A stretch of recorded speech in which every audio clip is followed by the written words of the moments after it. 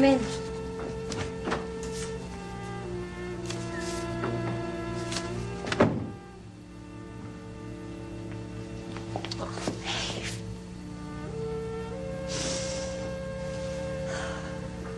I thought you'd come to scold me. Oh. I should have known better. Of course I didn't come to scold. It's a sad, bad time, isn't it? I've been wishing so hard for a friend. Well, there you are. Wish fulfilled. Thank you. Thank you so much for still caring about me with all you know. With all I know. All I know and all I love about you. You're a princess, Jill. You have been since you were a little girl. That's what I know. And what you managed to do last night only went to prove what a generous, noble, downright decent person you are. I haven't felt very decent lately.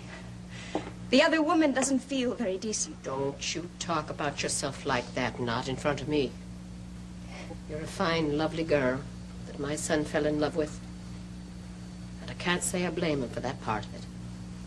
If Frank had come to me long before this to tell me what a wonderful person you are, I would have told him I know how wonderful you are.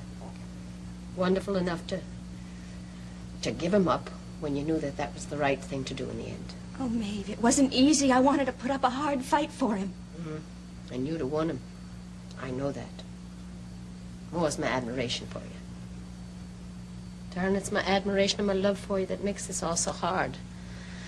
I lose patience with Delia. I mean, she's Frank's wife, and no one knows better than I the pitiful things that make her the way she is. But there's two ways of loving. One with your hands closed, holding on and taking, saying, I love you.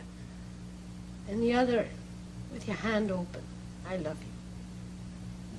Thank you for opening your hands. They feel so empty. Oh, I know. It's your marvelous self-discipline and sense of justice that tells you what you could have, but tells you at the same time that it would have been wrong for you to have it.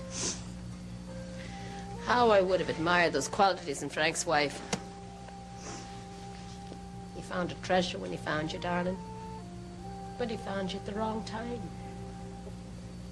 Under other circumstances, you'd have been a perfect match for Frank. You're so right for him. But he married someone else. Oh, Maeve.